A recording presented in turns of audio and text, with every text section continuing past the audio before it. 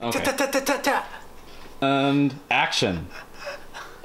Hey, what's up? We're in the kitchen and we are going to cook some venison heart. And he's making tacos, and there's I'm stuff making happening. tacos out of deer heart. Street tacos. Simple, delicious. Actually, I don't know. I've never had it before.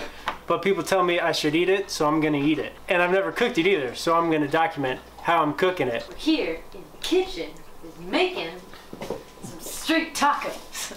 This is my wife. No. She's gonna eat tacos No. out of deer heart. And so am I. Behind the camera is Tennyson. He loves making music. The music you're hearing is what he made. I'm making music on this? I don't know whether you do or don't, It's gonna be a lot of bass. but that's Tennyson.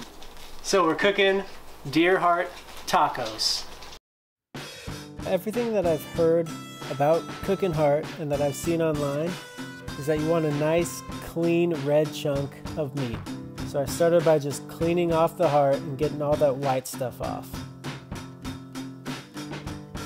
I wanted to do a carne asada style taco, so I split the heart in half and I started to do a butterfly cut, flattening it out and kind of creating this flank style cut of meat.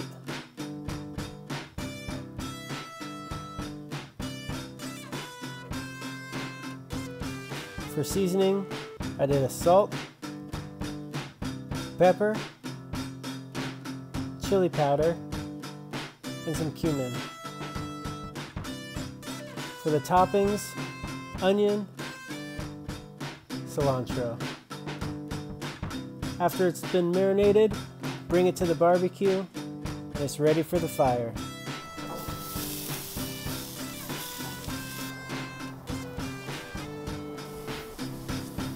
After it's done cooking, I let it sit for about 10 minutes, and then I start chopping it up into fine little chunks of delicious meat.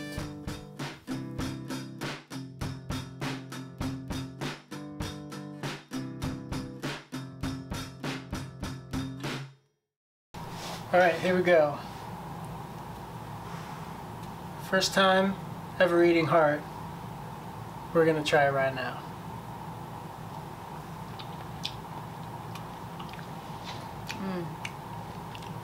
Tastes like meat.